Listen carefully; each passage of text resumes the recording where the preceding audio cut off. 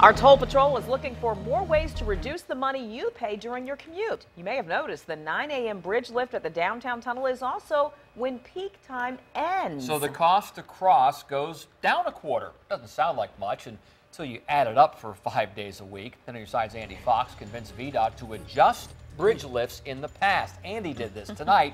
He's taking on the issue again.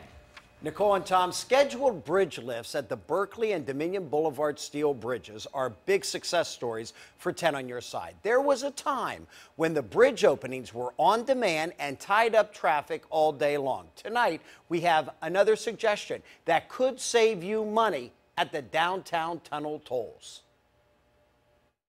These are pictures of today's 9:15 lift at the Berkeley Bridge, delayed from the 9 a.m. opening following a required special request. It got 10 on your side thinking, what if the scheduled lift was always at 9:15, which would allow drivers to get across the bridge between 9 and 9:15 and pay the lower toll, which begins at 9. Art student Edward Chartier loves the idea. So if the bridge lifts at 9:15, you can go across between 9 and 9:15 and pay the lower toll. Mm-hmm. That's right when you're going to work, too.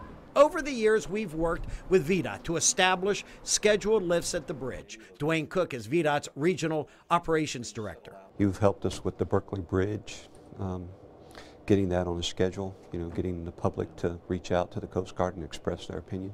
That helped a lot. The decision to change the lift time is VDOT's alone, but VDOT consults with the Coast Guard. David Keffer, 65 years living in Portsmouth. If VDOT did that, what would you think about VDOT?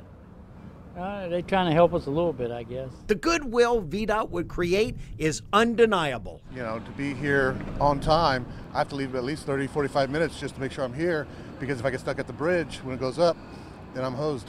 Shipyard worker Aaron Grimes wants to chime in too. Have you thought about it? I thought about it, but I don't know if my voice would count, Well, I've been thinking about it. And I know a lot of others that's thinking about it too. Yeah. Get VDOT to push it back to 9:15. VDOT, push it back to 9:15, really. Coming from Aaron Grimes and the rest of Portsmouth. There you go. The sign reads, bridge closed to marine traffic between 5 and 9 a.m. Making that 9:15 a.m.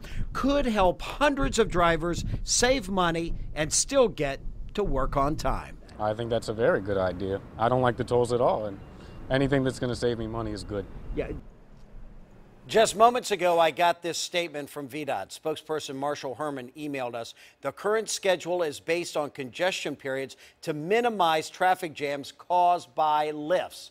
VDOT will work with the Coast Guard and maritime industry to evaluate the feasibility of changes to the lift schedule. We have not heard back from ERC what their thoughts are on our idea. I'm Andy Fox, 10 on your side.